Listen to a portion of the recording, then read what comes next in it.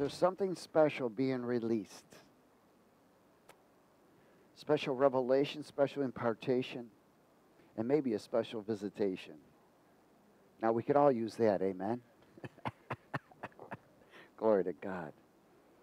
Hallelujah. Would you grab your swords, please, and go to Galatians chapter 6, 1.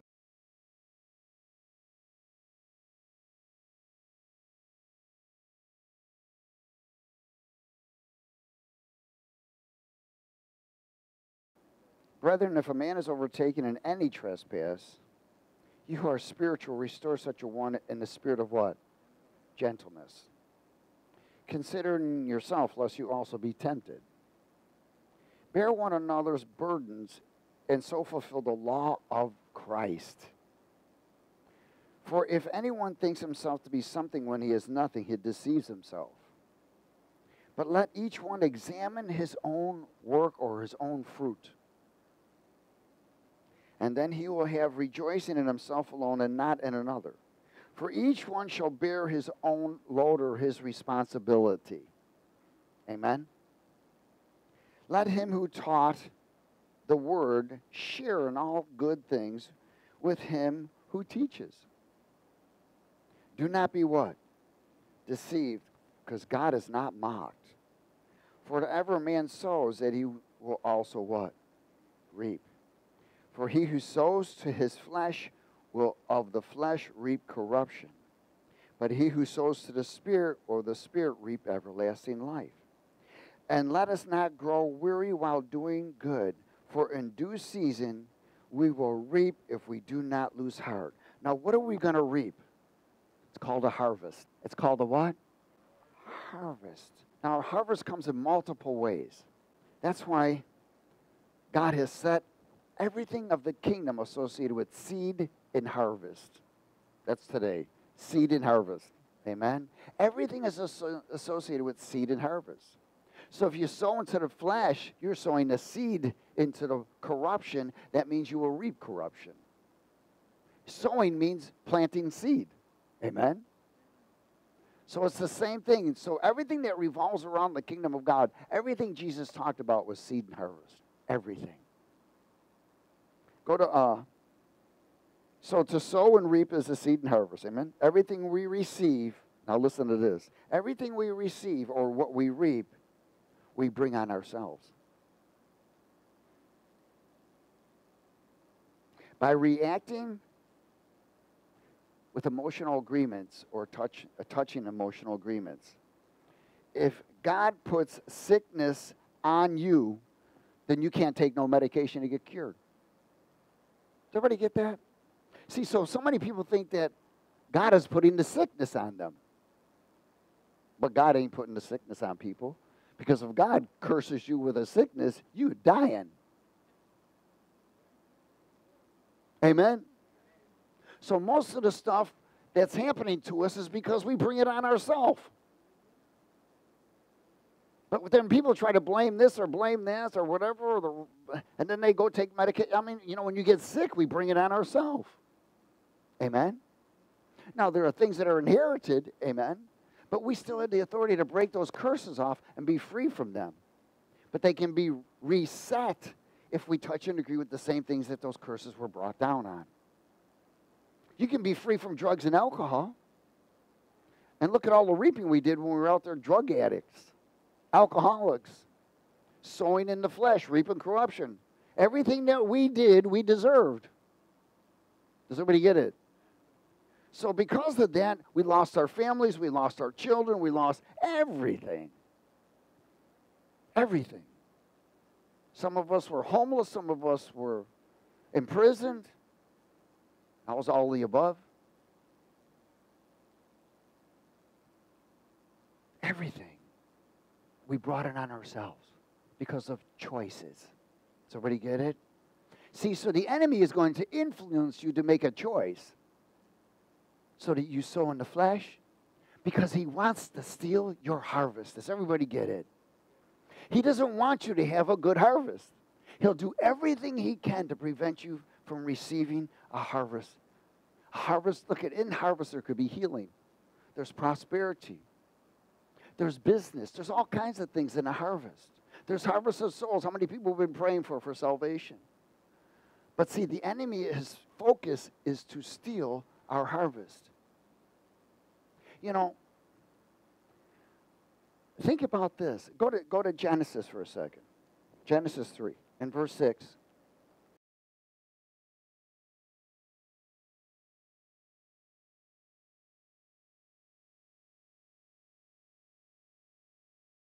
When a woman saw that the tree was good for food, that it was pleasant to the eyes, and a tree desirable to make one wise, she took of its fruit and ate. She also gave to her husband with her, and he ate or partook. Now, I'm not going to go into the depthness of this. But I want you to understand something, that what occurred here is when she saw something that can make herself better than what God created her to be. Does everybody understand that? She saw something that she could be improving. But she was deceived, wasn't she? Because it was a lie. How can you improve something that God created? You can't. Amen? Now, go a little further. So when the woman, verse 7, then the eyes of both of them were opened, but they actually shut. And they knew that they were naked, and they sewed fig leaves and made themselves covering because their eyes were shut to the spiritual realm. And they heard the sound of the Lord God walking in the garden in the cool of the day, and Adam and his wife hid themselves from the presence of the Lord God among the trees of the garden. And the Lord God called to Adam and said, "Where are you?" Did God know where he was? Amen, he knew where he was. He wanted to know how Adam was going to respond. So he said, "I heard your voice in the garden." Why? Because he couldn't see him anymore. Because he became blinded to spiritual things. He could not see any more angels or anything to that degree. And he said, "And I was afraid. Because I was naked, I hid myself." And the Lord said to him, "Who told you that you were naked? Have you eaten from the tree or partaken from the tree which I commanded you that you should not take?" Then a man said, "The woman." Here we go with cross blame. Amen. "The woman you gave me." Yes. With me, she gave me of the tree and I partook. She enticed me. And the Lord said to the woman, "What is this you've done?" And the woman said, "The serpent deceived me, and I partook or ate." So the Lord God said to the serpent, "Because you have done this, you are cursed, more than all the cattle, more than every beast of the field, and on your belly you shall go. And you shall eat dust all the days of your life, and I will put enmity or hatred between you and the woman, and between your seed and her seed." See, so the enemy knows about seed and harvest. His whole focus was to interrupt God's harvest. Does everybody understand that? Did he succeed? Temporarily. Amen? "He shall bruise your head, and you shall bruise his heel." And to the woman he said, "I will greatly multiply your sorrow and your conception, and in pain you shall bring forth children. Your desire shall be for your husband, and he shall rule over you." Then to Adam he said, "Because you've heeded the voice of your wife, and have eaten from the tree of which I commanded you, saying, you shall not eat of it, cursed is the ground for your sake, and toil you shall eat of it all the days of your life. Both thorns and thistles it shall bring forth for you, and you shall eat the herb of the field. In sweat of your face you shall eat bread, till you return to the ground, for out of it you were taken, for dust you are, and dust you shall return." And to Adam God called his wife's name Eve, because she was the mother of all living. Also for Adam and his wife, the Lord God made tunics of skin and clothed them. Then the Lord God said, "Behold, the man has become like one of us, to know good and evil. Now, lest he put his hand and take of the tree of life and eat and live forever, we have to throw him out of the garden." Therefore the Lord God sent him out of the Garden of Eden to till the ground from which he was taken. So he drove out the man, and he placed cherubim at the east of the Garden of Eden, and a flaming sword which turning every way to guard the way of the tree of life. See, the enemy influenced the choice of Eve and she influenced the choice of her husband, stealing their harvest, which was predestined by God Almighty. That battle continues to today. Amen? It still continues. There's a fight of over seed and over harvest. Go to 1 Corinthians 3.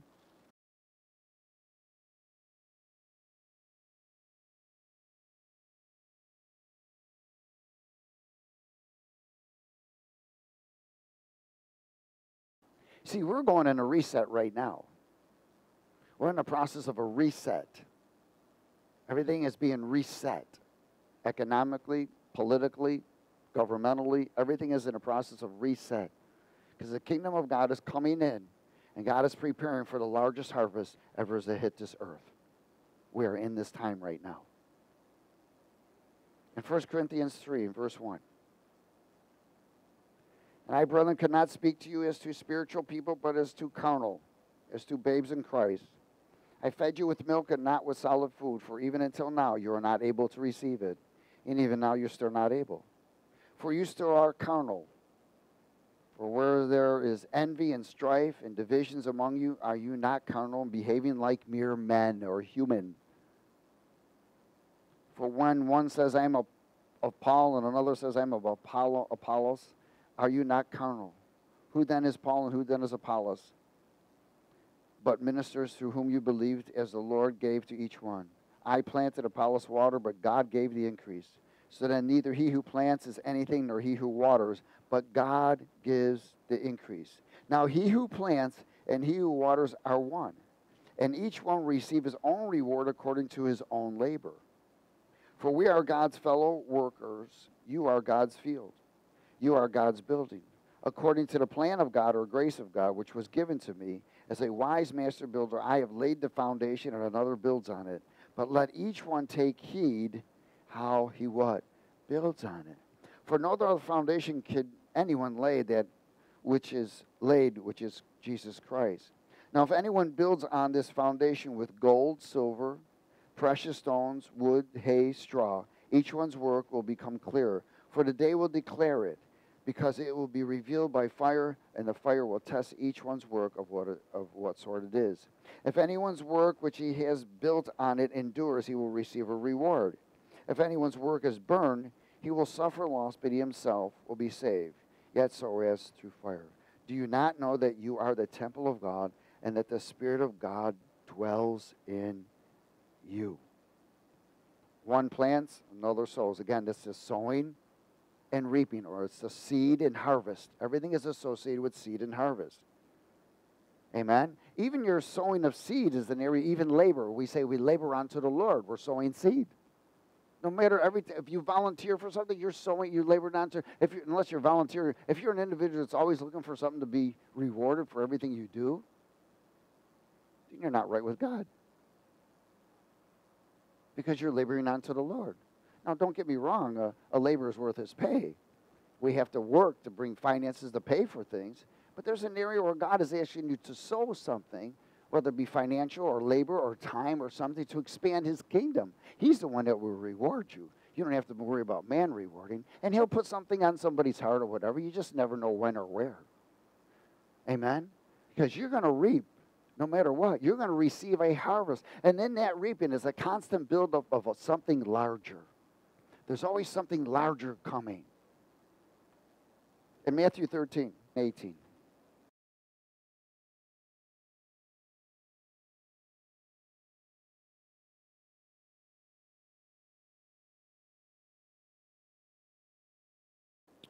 Therefore, hear. It says hear. Not listen, hear. Therefore, hear the parable of the sower. When anyone hears the word of the kingdom and does not understand it, then the wicked one comes and snatches away what was sown in his heart. And he who has received seed by the wayside. But he who receives seed on the stony places, this is he who hears the word and immediately receives it with joy. Yet he has no root in himself, but endures only for a while. For when tribulation or persecution arises because of the word, immediately he stumbles. Now he who receives seed among the thorns is he who hears the word, and the cares of this world And the deceitfulness of riches choke the word, and it becomes unfruitful. But he who receives seed on good ground is he who hears the word and understands it, who indeed bears fruit and produces some 100-fold, some 60, and some 30. Wow. He who hears. Amen. Let's go a little further. And another parable he put forth to them, saying, the kingdom of heaven is like a man who sowed good seed in his field. But while men slept, or they slumbered or compromised, became lazy, the enemy came and sowed tares among the wheat and went away. But when the grain and the sprouted and produced a crop, then the tares also appeared. So the servants of the owner came and said to them, Sir, did you not sow good seed in your field? How then does it have tares? And he said to them, an enemy has done this. The servant said to him, do you want us to then go and gather them up? And he said, no, lest while you gather up the tares, you also uproot the wheat with them. Let both grow together until the harvest. And at the time of the harvest, I will say to the reapers, first gather together the tares and bind them into bundles to burn them, but gather the wheat into my barn. It's the same thing. Amen? So in this, we got to understand that he's looking for stable ground. People that are steadfast, that are disciplined, that are consistent, that are loyal. He's trying to get to us at harvest. A harvest of healing, health, finances, harvest of salvation. He's trying to get us to a place where we understand that where there's a seed, there's a guaranteed harvest. It's guaranteed. It's promised by God Almighty. This is his rule of the kingdom, no matter what it is, no matter what you're doing.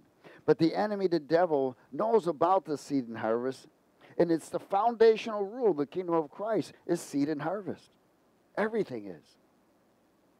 Remember, everything comes on ourselves. We be brought on ourselves. Amen?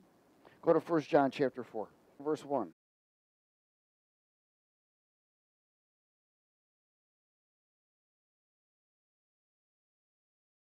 Beloved, do not believe every spirit, but test the spirits, test those voices, whether they are of God or not. Test those humans. Because many false prophets have gone out into the world. They work for CNN and MSNBC and all those other ones. By this you know the Spirit of God. Every spirit that confesses that Jesus Christ has come into the flesh is of God. And every spirit that does not confess that Jesus has come into the flesh is not of God. And this is the spirit of Antichrist, which we have heard was coming and is now already in the world. Now we know that the enemy lies, doesn't he? But you must discern that. Because there's false prophets out there that are proclaiming certain things. He says, you are of God, little children, and have overcome them, because he who is in you is greater than he who is in the world. They are of the world, therefore they speak as of the world, and the world hears them. We are of God. He who knows God hears us. He who is not of God does not hear us. By this we know the spirit of truth and the spirit of error. God is separating the left and the right. Amen. He says he'll put his left on the left and his right on the right. He's preparing those to reap their personal harvest and the harvest for the kingdom. So you are participating in also the harvest for the kingdom besides your own personal harvest. Only those that hear will receive because they follow and they plant. Amen? Go to Job 1, verse 6.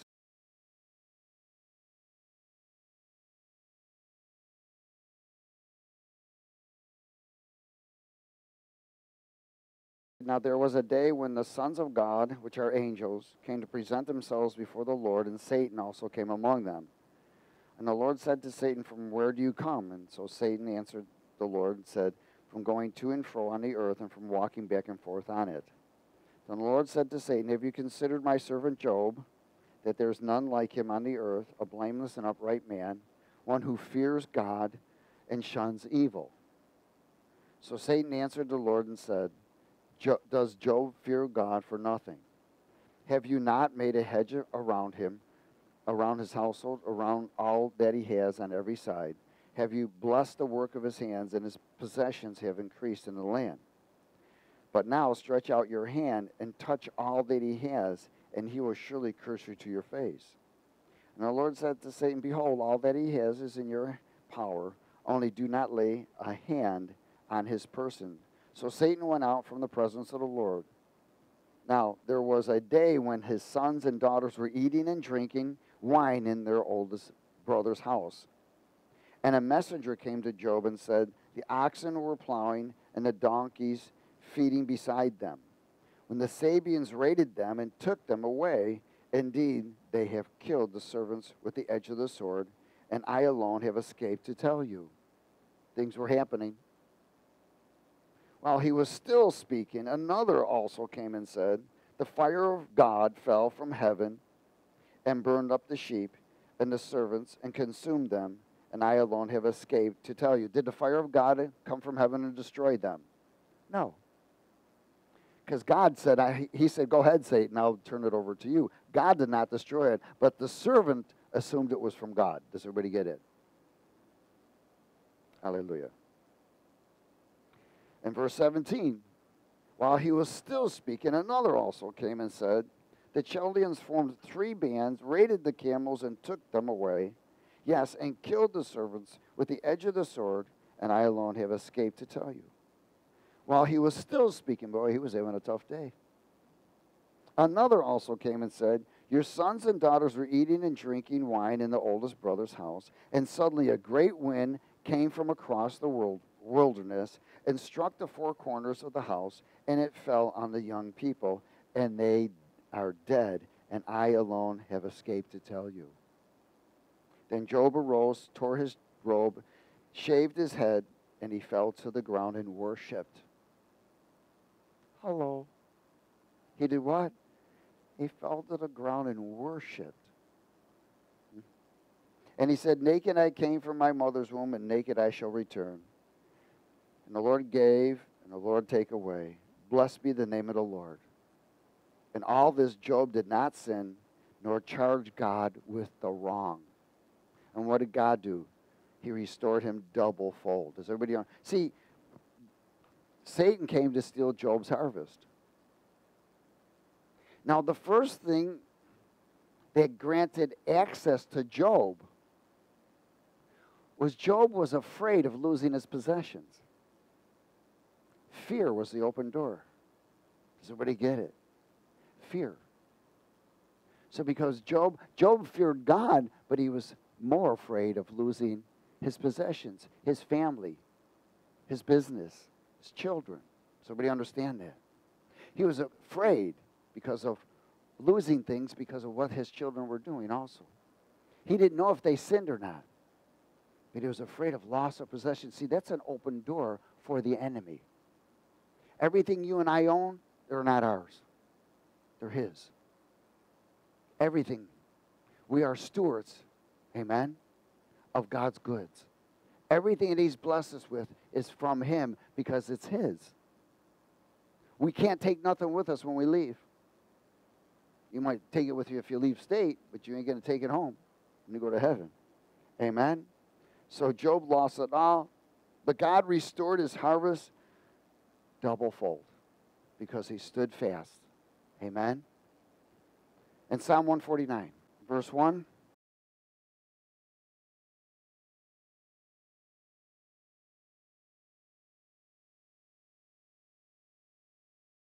Praise the Lord. Sing to the Lord a new song, and his praise in the assembly of saints. Are we in the assembly of saints?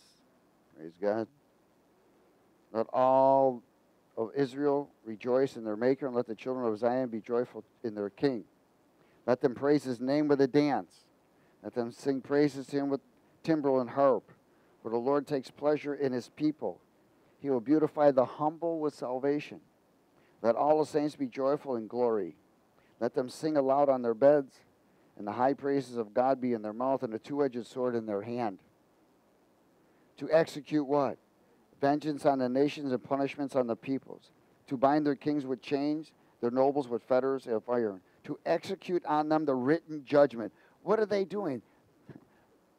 There is a written judgment against those who try to steal your harvest. That's the enemy, powers of darkness. God has given us authority to execute judgment on them. Does everybody understand that?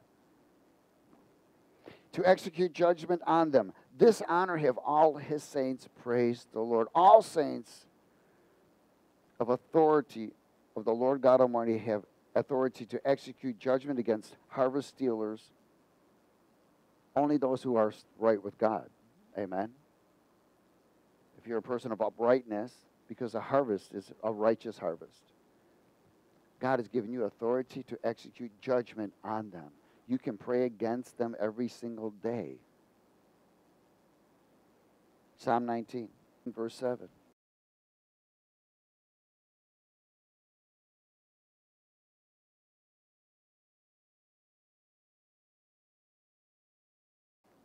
The law of the Lord is perfect, converting the soul.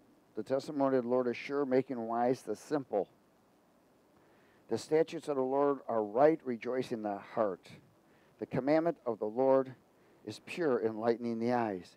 The fear of the Lord is clean, enduring forever. The judgments of the Lord are true and righteous altogether. More to be desired are they than gold, yea, and than much fine gold. Sweeter also than honey and of the honeycomb. Moreover, by them your servant is warned. In keeping them there is great reward. Who can understand his errors? Cleanse me from secret faults, Lord. Keep back your servant from any presumptuous sins. Let them not have dominion over me. Then I shall be blameless, and I shall be innocent of great transgressions. Let the words of my mouth and the meditation of my heart be acceptable in your sight, O Lord, my strength and my Redeemer. Judgments of the Lord are true and right, and servants are warned in keeping such things. There's great reward. Go to the book of Jude, please, verse 14.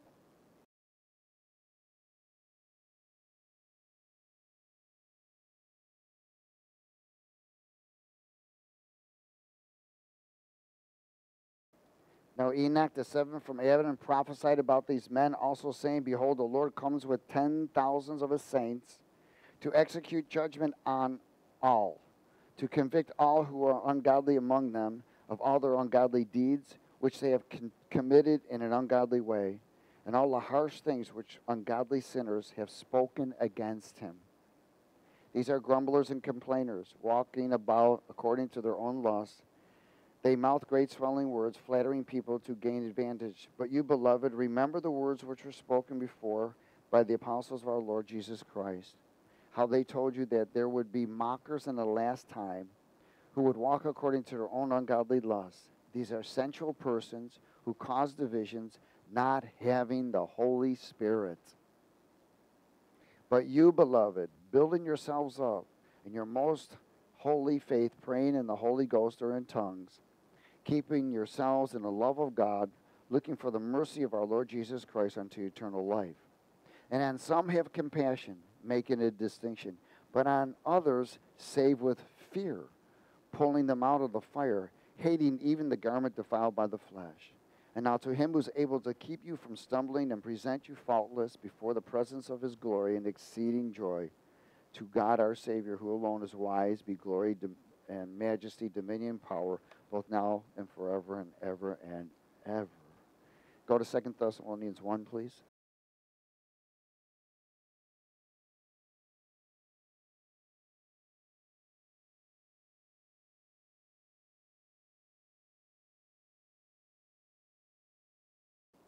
Remember, the Lord is going to come through the body of Christ first before he returns. So even right now, you are seeing God execute judgment through the body of Christ. There are many court cases that judgment is being executed. People are being picked up and arrested and so forth all over. People are being exposed. CEOs are stepping down.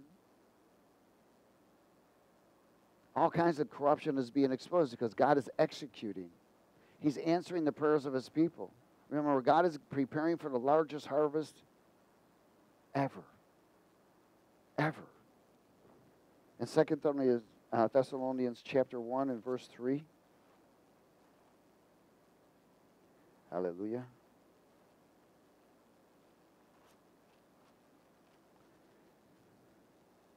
Is everybody there? Let's speak it. 2 Thessalonians 1, 3. We are bound to give thanks God always for you, brethren, as is fitting, because for your faith grows exceedingly, and the love of every one of you all abounds toward each other. So that we ourselves boast of you among the churches of God for your patience and faith in all your persecutions and tribulations that you endure, which is manifest evidence of the righteous judgment of God, that you may be counted worthy of the kingdom of God, for which you also suffer. Since it is a righteous thing with God to repay with tribulation those who trouble you, and give you who are troubled rest with us when the Lord Jesus is revealed from heaven with his mighty angels, in flaming fire, taking vengeance on all those who do not know God, on those who do not obey the gospel of our Lord Jesus Christ. These shall be punished with everlasting destruction from the presence of the Lord and from the glory of his power, when he comes in that day to be glorified in his saints and to be admired among all those who believe, because our testimony among you was believed. Therefore we also pray always for you, that our God would count you worthy of this calling and fulfill all the good pleasure of his goodness and the work of faith with power, that the name of our Lord Jesus Christ may be glorified in you and you in him, according to the grace of God and the Lord Jesus Christ. God is repaying the enemy right now. Amen. He's repaying. He's also vindicating the body of Christ. He's vindicating you if you're standing right with God. Go to the book of Joel, chapter 3, verse 1.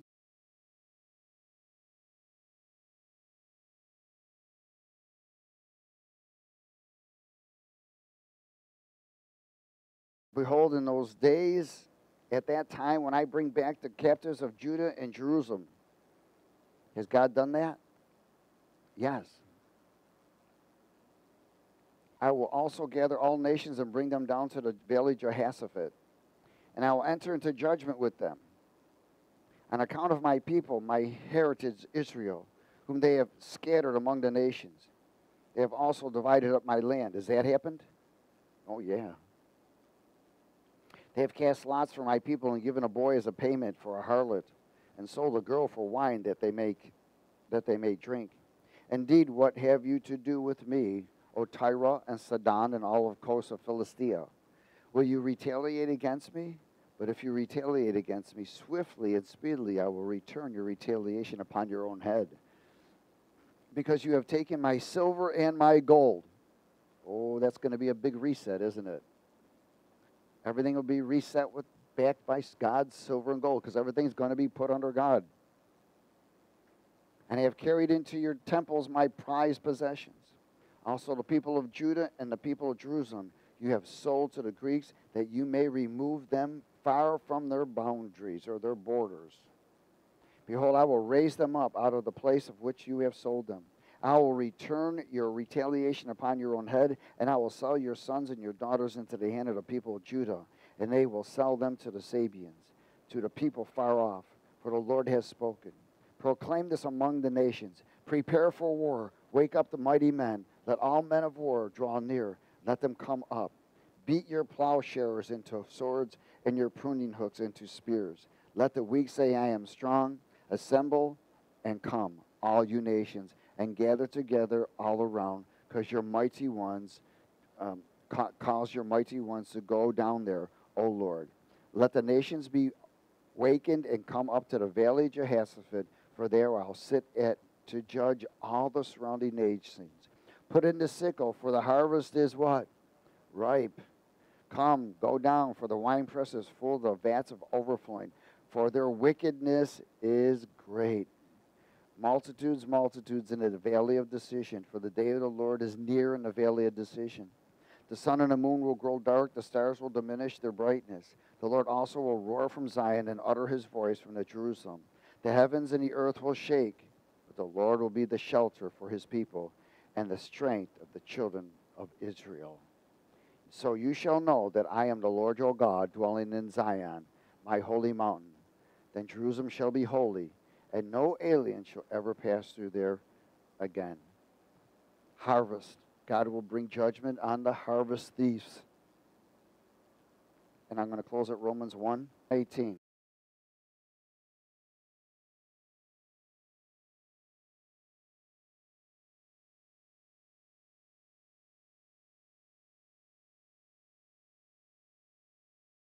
The wrath of God is revealed from heaven against all ungodliness and unrighteousness of men who suppress the truth in unrighteousness. Is this happening now? Yes. Because what may be known of God is manifested in them, for God has shown it to them. For since the creation of the world, his invisible attributes are clearly seen, being understood by the things that are made, even his eternal power and Godhead, so that they are without excuse. Because although they knew God, they did not glorify him as God, nor were thankful, but became futile in their thoughts, and their foolish hearts were darkened. Professing to be wise, they became fools and changed the glory of the incorruptible God into an image made like corruptible man, birds and four-footed animals and creeping things. Therefore God also gave them up to uncleanness and the lust of their hearts, to dishonor their bodies among themselves, who exchanged the truth of God for the lie, and worshipped and served the creature rather than the Creator, who is blessed forever. For this reason God gave them up to vile passions, for even their women exchanged the natural use for what is against nature. Likewise also the men, leaving the natural use of a woman, burned in their lust for one another. Men with men, committing what is shameful and receiving in themselves the penalty of their error which is due. And even as they did not like to retain God in their knowledge, God gave them over to a debased mind, to do those things which are not fitting, being filled with all unrighteousness, sexual immorality, wickedness, covetousness, maliciousness, full of envy, murder, strife, deceit, evil-mindedness. They are whisperers, backbiters, haters of God, violent, proud, boasters, inventors of evil things, disobedient to parents, undiscerning, untrustworthy, unloving, unforgiving, merciful, who knowing the righteous judgment of God, that those who practice such things are deserving of death. Not only those who practice, but also those who do the same thing and approve such things that they practice will also be deserving of death. Just think about how many people voted for the politicians that promote abortion and all same-sex marriage and all the other stuff that's offensive to God. And they just call it, oh, it's free will. Well, we don't have a free will. We have a free will to choose. But there's either God's will or the devil's will, one or the other. Amen? So make sure that you are awake during this period of time. Battle against those who are trying to steal your harvest, steal your healing. How about stealing your joy? Amen? The enemy comes to what? Steal, kill, and destroy. But it's our responsibility to execute judgment on them, because the wrath of God is coming, but it's our responsibility to bring execution of judgment before God's wrath. Amen? So that many souls can be saved. Father, we give you glory, honor, and praise, and we thank you for your mercies and grace and faithfulness. We thank you for the authority you've given us.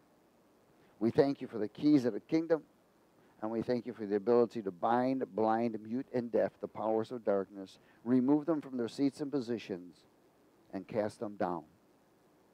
So, Lord, let the impartation of your word today be refreshed in each and every one of us to bring us wisdom and discernment to see, to hear, and to follow. In Jesus' name. Everybody say amen.